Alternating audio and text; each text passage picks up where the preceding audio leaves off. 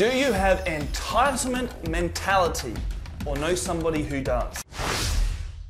So entitlement mentality, it's when you feel you have a right to something even when you haven't earned it. So you'll see this, like it's people that think the world owes them or the government owes them, my parents, my partner, my workplace owes me. That's a big one. And it's just me, take.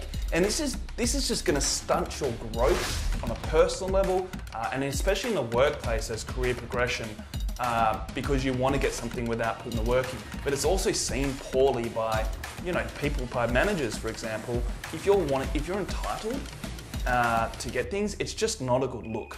So I want to go through 5 signs of people who have this entitlement mentality so you can make some adjustments. An entitled person believes they deserve special treatment over others, right? Don't they? I'll give you an example, right? You work in an office, there's say 10 people in your team and you're changing floors. So you're making your way up to the new floor and you look at the layout and you see this seat, this desk in the corner. It fits perfectly in the corner. It's much bigger than the other desks that are around them. And you go over to it and it's just window here, and you look out the window and it's just water, parks and trees, and there's a beautiful sun shining down on the window.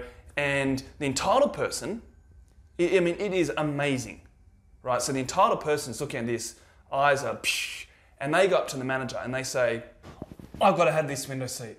I need this window seat. I won't be able to work without being next to that window. I need to be able to, sit there and absorb the light, and just take in all the nature, because it really will affect and impact my mood, and I don't think I'll be able to work as efficiently without being in that corner seat. And I think I deserve it. The entitled person, they don't really think about anyone else. And if they do, they've usually got this long list of reasons as to why they're more worthy for things than other people. Number 2, entitled people tend to lack the awareness required for the inputs to obtain an outcome. Okay, I'll give you an example. Let's just say we have someone in the workplace, we'll call them Bob, right? Bob has just finished, I couldn't think of any other name, but Bob's fine. So Bob just finished a full week of in-house leadership training. It's at a new company. And then after say three months or so, a new position comes up for a management role. And then Bob naturally feels that this position should be his based on that 1 week of leadership training that he's done at his new company. So he goes and speaks to his manager and confidently expresses all the reasons why he should actually get the job. Now the issue is Bobby Boy, he isn't seeing that the position requires further experience, qualifications, expertise in the area, not just a week of training and 3 months into the company. But Bob, he can't fathom that he needs to demonstrate leadership skills and he needs to build these relationships with the internal and external stakeholders. Actually show that you can live the values of the company. Earn your stripes, Bob. Come on. So Bob is just too, short-sighted. He's too caught up in his own entitlement to actually see the bigger picture. Comment below with OMG if you actually had to deal with entitlement mentality in your workplace. Maybe not as extreme as Bob, but let me know. He's freezing here. So number 3, an exception to the rule. So let's see, you put your feet up at the cinemas. You shouldn't be doing that. You eat on public transport. Actually, I might have done that one myself. Yeah, we're not meant to eat on public transport. This is a big one. You jump queues because you don't feel like you should have to wait in line like everyone else. That's entitlement.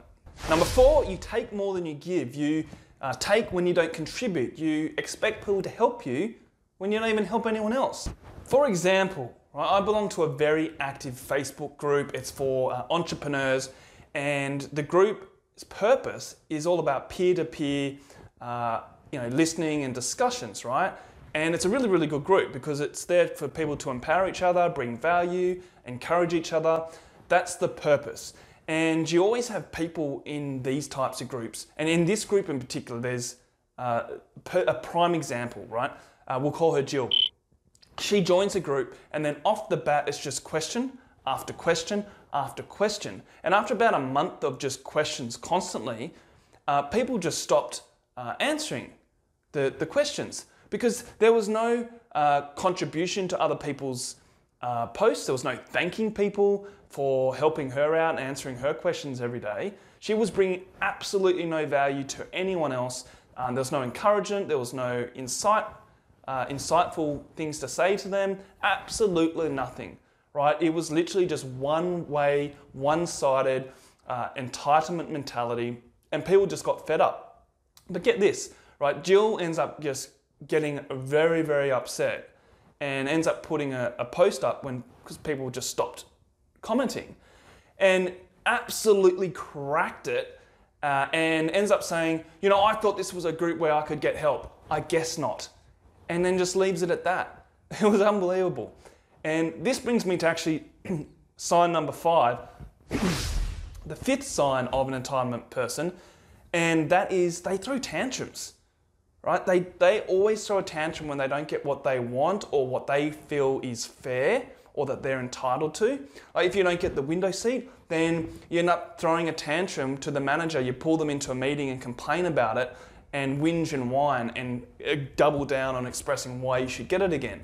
If you're in the queue and everyone else is trying to line up, you throw this big tantrum about how you're going to be you're going to be late, so you have to jump the queue and your time's more important than anyone else is really what you're saying.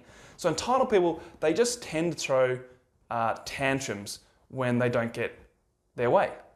Now, if this video made you feel that little bit guilty because there might be some signs of entitlement in your life, hey, that's all good, right? As the first step is being aware of it and then learning and growing. That's what this video is all about. So if you do care about bettering yourself, becoming a better version, you want to be, a higher performer in whatever area of your life, that's the first step. Make sure you check out my free download below. It's the Ultimate Self-Reflection Guide. This is very popular. I got really good feedback on this. It's jam-packed full of really powerful questions that help you unpack your thoughts and your mind and push to achieve success, high performance, and just becoming a better version of yourself. Link in the description below.